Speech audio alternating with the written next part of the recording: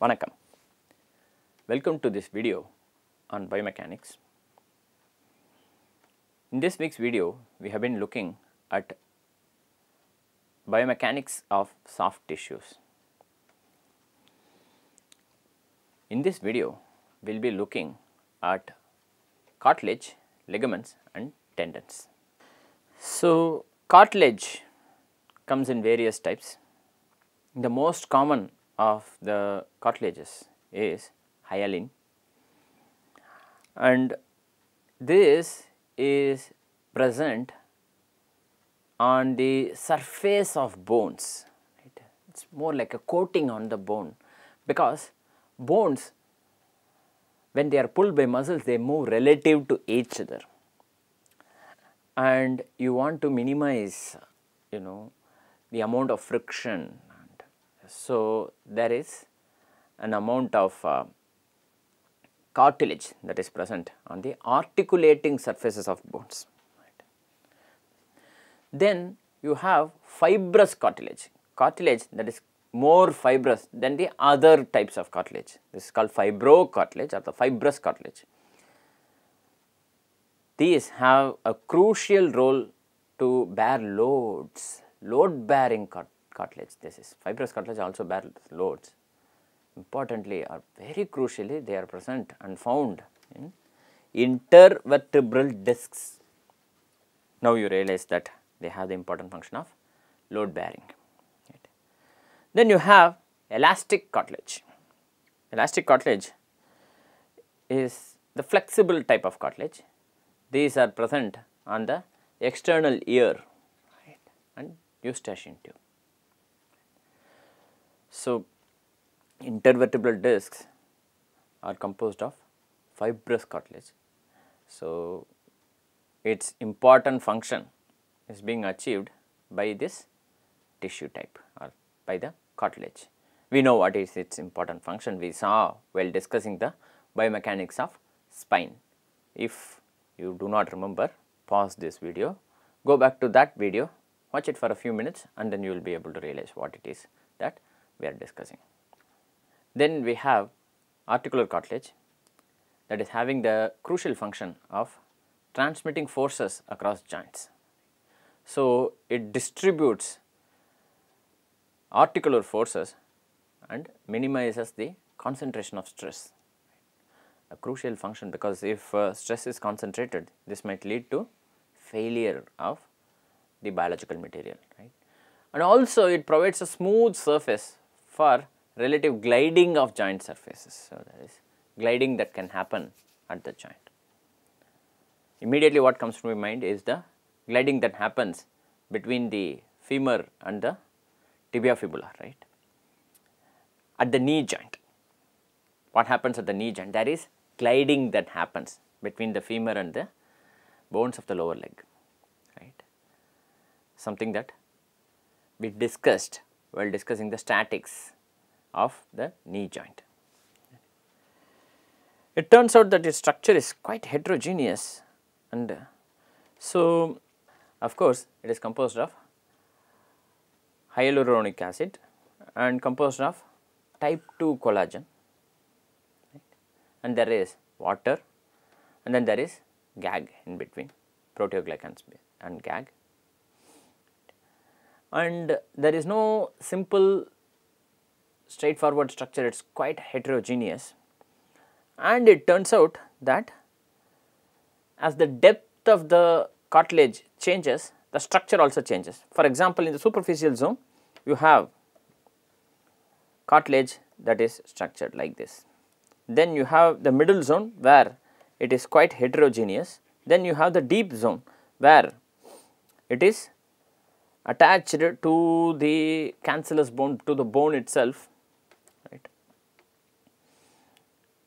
And this is the calcified, it is mentioned here, this is the calcified cartilage, okay. That is the calcified cartilage. So, when you say cartilage, this whole thing is called cartilage, but then property of the material changes with depth. Why? Because the structure of the material, structure of the proteins within this tissue changes with depth. So, everywhere at different scales we are looking at structure function relationships. Here we are looking at structure function relationships at the micro and nano level, right.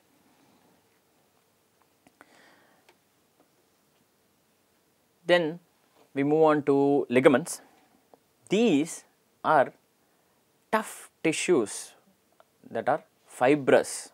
These are fibrous, tough bands of connective tissue. Right. They connect and hold together bones. Remember, we discussed, when we discussed the knee joint, we discussed the crucial role performed by the cruciate ligaments and the collateral ligaments. Remember, the important role is to maintain joint stability, right, and minimize the possibility of dislocation. Remember, if dislocation happens, it can be an extraordinarily painful process to recover. So, any sports injuries that may happen, also in general injuries that may happen that cause wear or tear of ligaments or traumatic tear of ligaments can result in or may result in dislocation, which involves a painful recovery process. A slightly elastic, right, with a greater amount of elastin when compared to tendons. When compared with tendons have more collagen when compared with ligaments. So, there is a lot of elastin in ligaments when compared with tendons. Okay. So, they are a bit more or actually quite a bit more elastic when compared with tendons. Then we have tendons. These are very strong, flexible and fibrous tissue, connective tissue, and its function is to attach muscles to bones. What attaches bones to bones? Ligaments. What attaches muscles to bones? Tendons. Okay. They are essentially very good transmitters of force. Muscles develop the force and tendons transmit this force to the bones. Okay. So, they can withstand high tension and high amounts of stress. They facilitate movement by force transmission. Right. When the muscles contract, they transmit this force to the bones and cause what appears as movements. We restrict our attention to tendons for the rest of the discussion on soft tissues. Mostly we will be discussing a lot of detail of tendons. So, we take tendons as the example of soft tissue and we discuss the mechanics of tendons in the rest of the classes. It turns out that tendons are organized in a hierarchical structure. So, there is a strict structural hierarchy where fibers are bundled to form microfibrils, subfibrils and then fibrils. So, collagen fibers, they are bundled together to form microfibril. Look at the scales at which we are working. At 1.5 nanometer, that is where the tropocollagen, we saw this, right. We saw this while we were discussing collagen in the previous class. The scale that you are looking at is units of nanometers. Then you have bundles of these fibrils, bundles of collagen that form a microfibril. It is called microfibril, but it is actually in the nanoscale. It is about units of nanometer to tens of nanometer. Right. Then you have many of these microfibrils put together that form subfibril, that is having the scale of, that is having the size of about tens of nanometers. Then you have fibrils whose size is anywhere between tens of nanometers to hundreds of nanometers. Now, when you are discussing hundreds of nanometers, you are actually getting closer to the micrometer, right, because 500 nanometer is half a micron, is it not? Then you have many of these fibrils put together that form a fascicle. This is actually in the micro scale. Right. This size is actually in tens of microns to hundreds of microns. Then you have tendon itself, right, whose size, whose dia is about hundreds of microns to, yes, the whole tendon might be having a size of centimeter squared, but when you are looking at sizes, you are looking at hundreds of microns to millimeter scale, right.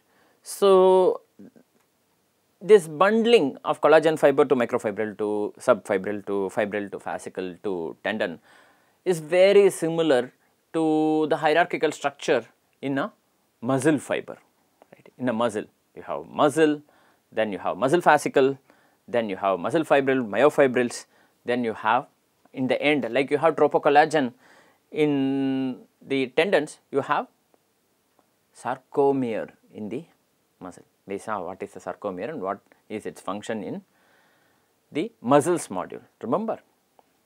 Okay. Fundamental difference, although both ligaments and tendons, both of them have collagen, a fundamental difference between ligaments and tendons in terms of their function is dictated due to the structure, right. Bundles of collagen fibers are more parallel in tendon than in ligaments. This is why elastin dominates more in ligaments than in tendons. This is why elasticity is more in ligaments. So, it is not merely the composition, but also the structure. As you can see, this is you can just visually see, these are less parallel and these are more parallel. So, the structure of the collagen fibers. So, it is not merely the composition, but also the structure or the way in which these are arranged that matters, right. So, in this video we looked at cartilage, we looked at various types of cartilage, fibrous cartilage, articular cartilage, we looked at ligaments and how ligaments are more elastic when compared with tendons, and then we looked at, or we began our discussion on tendons. Tendons we will discuss at much greater length in the future videos, right. So, with this we come to the end of this video. Thank you very much for your attention.